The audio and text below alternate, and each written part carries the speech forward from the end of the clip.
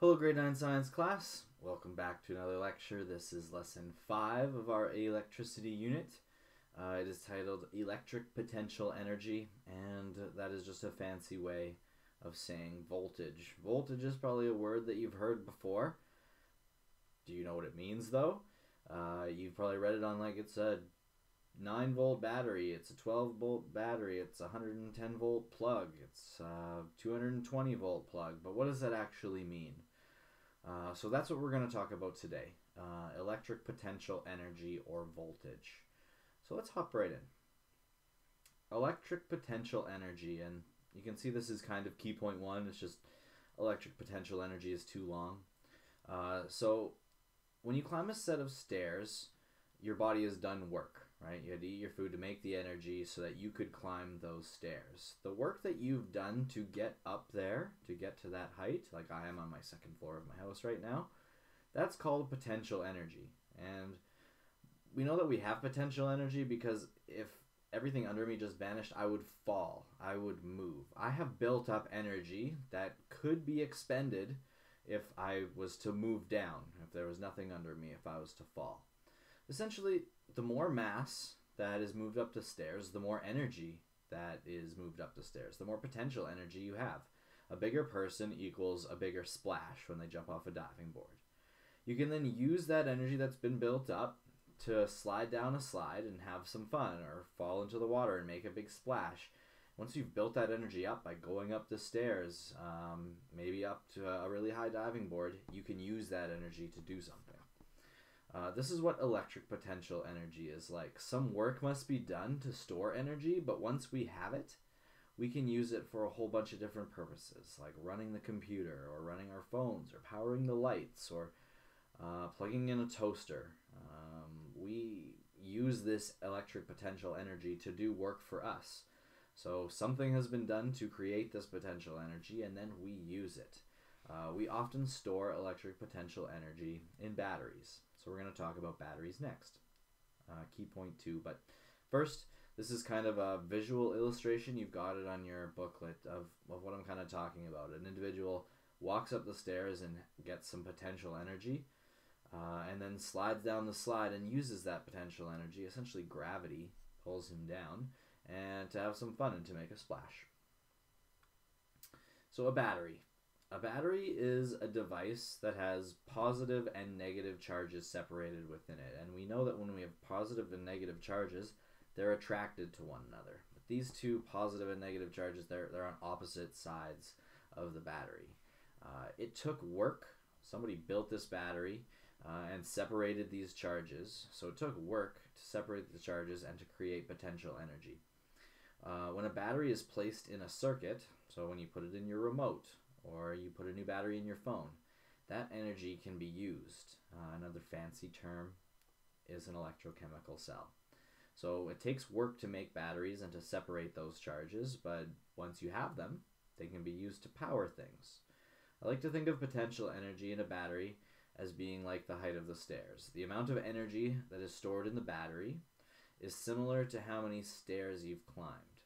So if you have more potential energy in the battery, that'd be like climbing more stairs on your way to the top of the slide. More stairs is more energy within the battery. So we talked about it a little bit. Batteries have two terminals or ends. We call them electrodes. They're two different metals in general.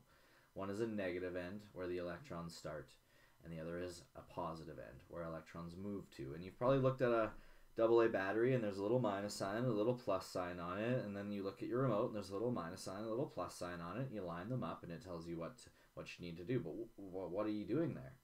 You are completing a circuit and you are allowing electrons to flow from a negative side to a positive side.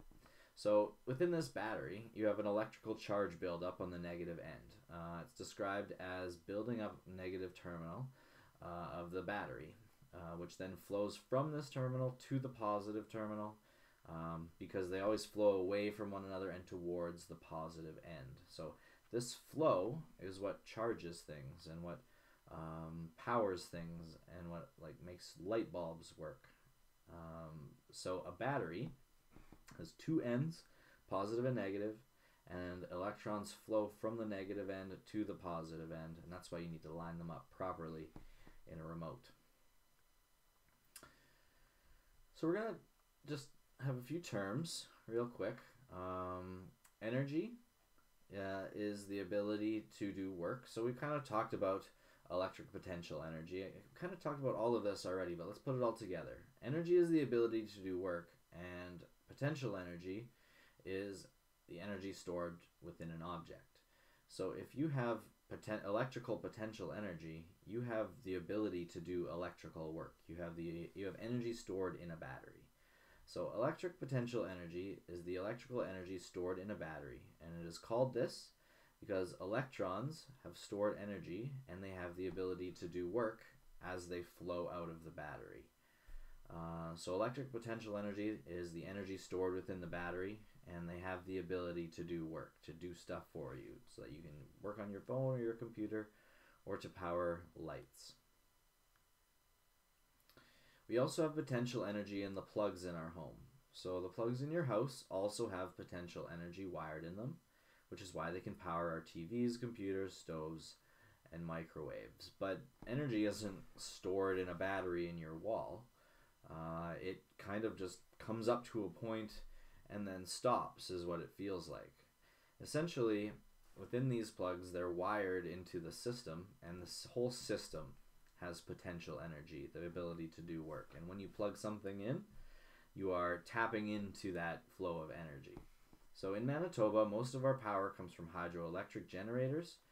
Essentially, water falls down, and we capture that energy of the water falling down, and we pump it along wires to power our homes and schools. So again, this energy travels along our wires, and it must be used as it's created. The only way you can store energy is in a battery and by separating charges.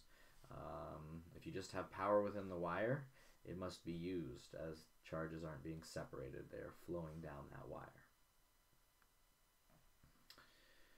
So voltage. Voltage is a measure of how much energy is stored. So if you have more volts, you have more energy. Electric potential difference, electric potential energy is voltage. It's all the same.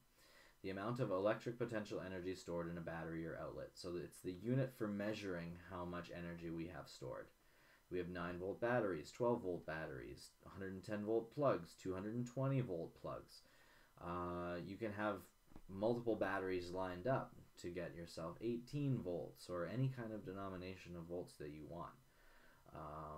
And a voltmeter is the device that we use to measure the amount of volts or the potential difference between two locations. So one end of a battery and another. So if we have a 9-volt battery, we are going to expect that when we put our voltmeter on either side of that battery, it has 9 volts. If we've used it for a while, maybe some of that energy will have been used up, and only 7 volts will be available, or 6. And then there's a certain point where you don't have enough volts to run the item that you are wanting to run anymore, and you need to change the battery. So voltage is the amount of energy that is stored within a battery or within a line ready to use. What I'd like you to do is I'd like you to create, or I'd like you to do a little bit of research about one of the following methods of generating electricity and write a little report about how it's actually made. So there's some questions here that I'd like you to consider. Make sure you write these down. They may be in your booklet already. But essentially, what is needed to generate the power? How does this method make electricity? Is it common? Is it sustainable? And is there anything else interesting about this? So just choose one of these and do a little bit of research about how it all works, maybe how much it all costs, how much does a solar panel cost, and how much does a windmill cost, and how much energy does that make. Just do a little bit of research about one that catches your eye and write a report. And you can hand this in with the booklet when you're done. So thanks very much for watching, everyone. If you have any questions, please let me know. But essentially, voltage is how much energy is stored within a battery or is able to be used.